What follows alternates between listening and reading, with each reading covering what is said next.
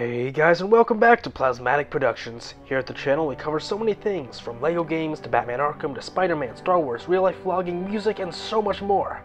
My name is Plasmatic, and today we're going to be starting a ranking of all 68 characters in LEGO Batman 2 DC Superheroes. This series will be split into a number of parts going from worst to best.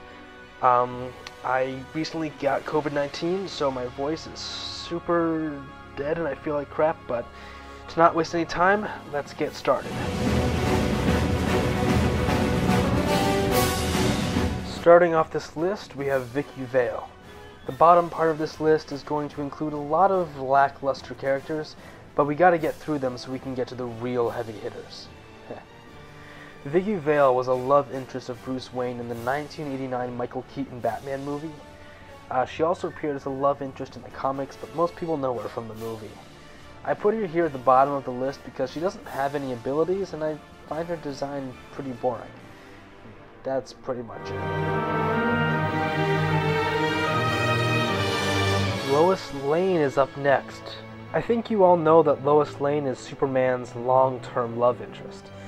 They've been married for a while now, and they have a son together. She's here on the list because she also has no abilities and a pretty boring design. She's got a little identification badge on her shoulder, but that's really it. The goons take up the next 4 sections. They all have no abilities, so we're just judging based on aesthetics. The Riddler Goon is the worst of these goons because I find the jumpsuit is pretty bland. It's all just one shade of green for the most part. I think the question marks and the detailing on the jacket are cool, putting it above the previous 2 sections, but it's not enough to put it any higher. I'm gonna try to speed through these goons as fast as possible. This henchman goes above the other because of the dual-tone orange and purple jacket. I think it looks neat, but we'll see it executed better later on this list.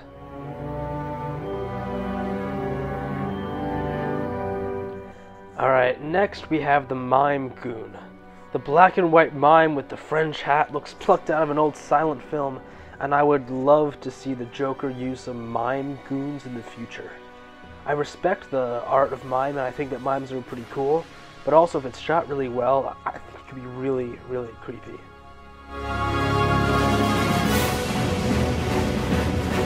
The Clown Goon's colors don't go together at all, which is part of why I love it. It's so ridiculous and outlandish, and feels like something the Joker would make his hench people wear just to embarrass them. There's also a pretty detailed back printing with the Joker's face on it, which is pretty neat.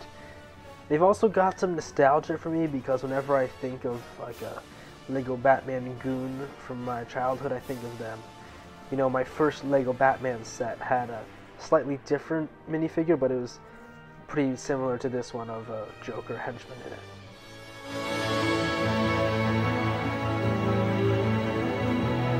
Finally, we're done with the goons. We move on to Dick Grayson. Dick Grayson was the original Robin who grew up to become Nightwing, a total badass character that we'll see later on. I love Dick Grayson. He's my favorite character in all superhero media. However, this version is entirely useless. He's a great go-to civilian character if you wanted to pretend to be a random civilian, but there's no reason to play as him. He's got a cool jacket though.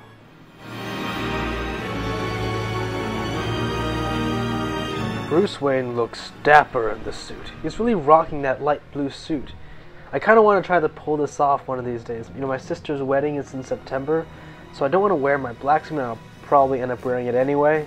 But I want to try something lighter for some summer events.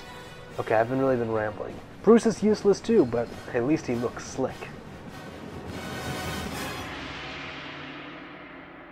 Alfred! We've reached the heart and soul of the Batman universe. Alfred was originally written as just Batman's butler, but over the years he was developed into Bruce's father figure, and a grandfather figure for the rest of the Bat family. He's got his little platter that he swings around, and it's really fun to play as Alfred and just beat up every villain in Gotham.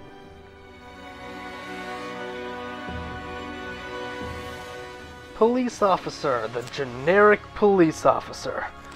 This guy actually shows up in a cutscene where he does nothing.